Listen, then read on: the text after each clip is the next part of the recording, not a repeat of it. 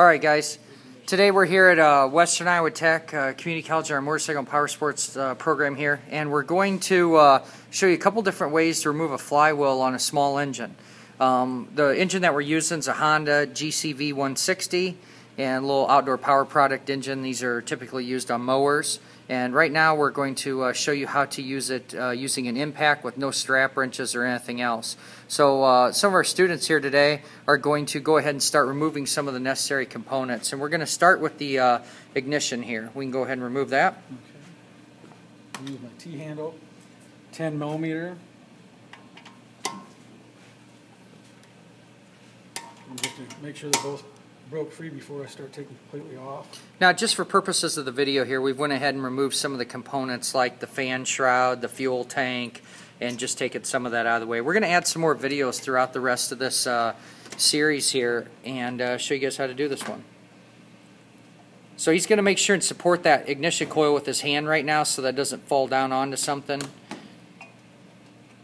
And in a future video, you also see how we'll tell you how to set the air gap on that specification you need to do. The ignition wires have already been unplugged just to ease this. Now, one of the things that we're going to do as we get ready to remove the flywheel, he's going to start to set his impact up. Go ahead and grab that. This particular one is a 19 millimeter. Now, per the service manual, one of the things they're going to do, we guys hold up the strap wrench. They're going to have you wrap the strap wrench around the flywheel, and they're going to have you use hand tools so that you can remove that. So we're going to show that in a little bit here, but I just want to talk about the different tools that are going to be required. We're going to remove the nut simply by leaving the spark plug in place. You can see here that we have not removed it yet. And that's going to create some compression that's going to slow that flywheel down a little bit. He's simply going to go ahead and put his impact on. This is standard thread. Go ahead and remove that center nut. Nope, you don't need to on that one. You can just go ahead and use your impact, tap. There you go. Okay. Now that was torqued on there fairly tight, not necessarily to the 55 foot-pounds, but you're seeing the example here. The reason we don't want to have any hands or rags or anything in place right now, our whole big fear right now is on these studs. If we have something jam in between there, let's say we're holding this with a rag. Can you go ahead and hold that up there so I can tape here? If we hold that rag up in there and it wedges around there, grabs your finger or something else, it's going to be a bad day. So we could go ahead and just simply keep whirling on that, and without the rag in place, as we're using the impact, the worst case thing that's going to happen is the motor is simply just going to turn over. There's nothing that can be physically damaged or harmed. You can see here the little wood blocks. You want to lift that motor up quick?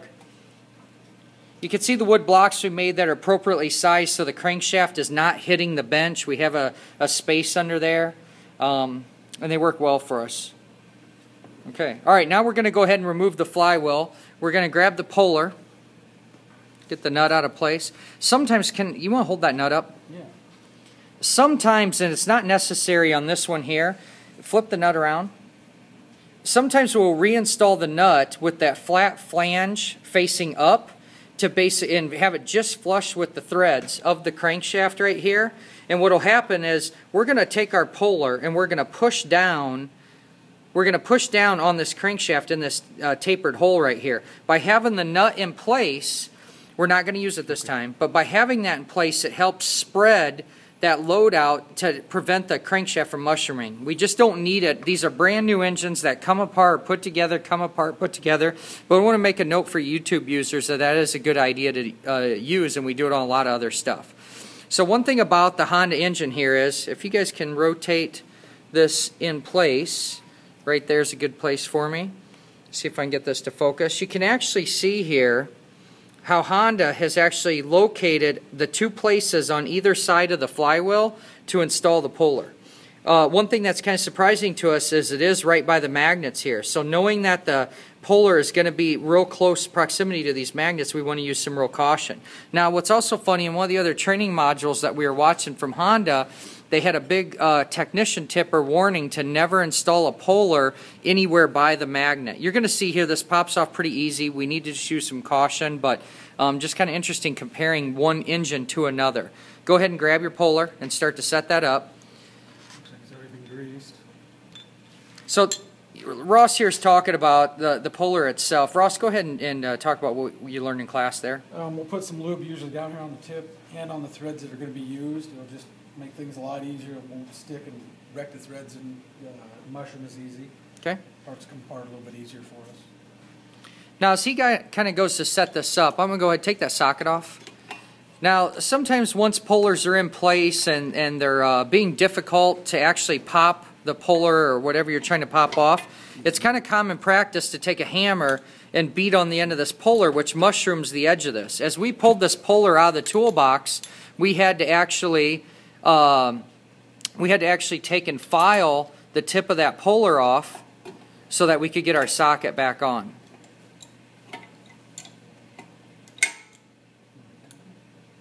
Okay, so kind of just supporting it in place. When you got multiple hands like this, it's nice to go ahead and just get some help with that.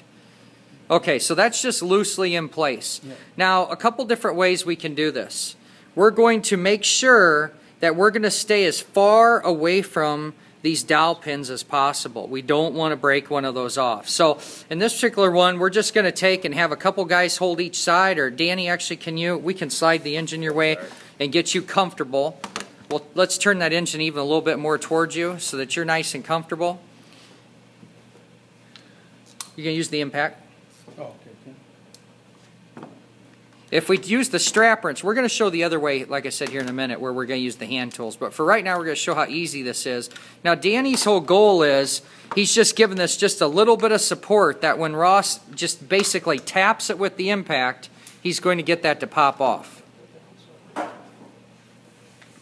If he were to take that impact and just hold it wide open, we'd end up potentially having a problem. Is that the 3/4 socket? Yes. Yep. Okay.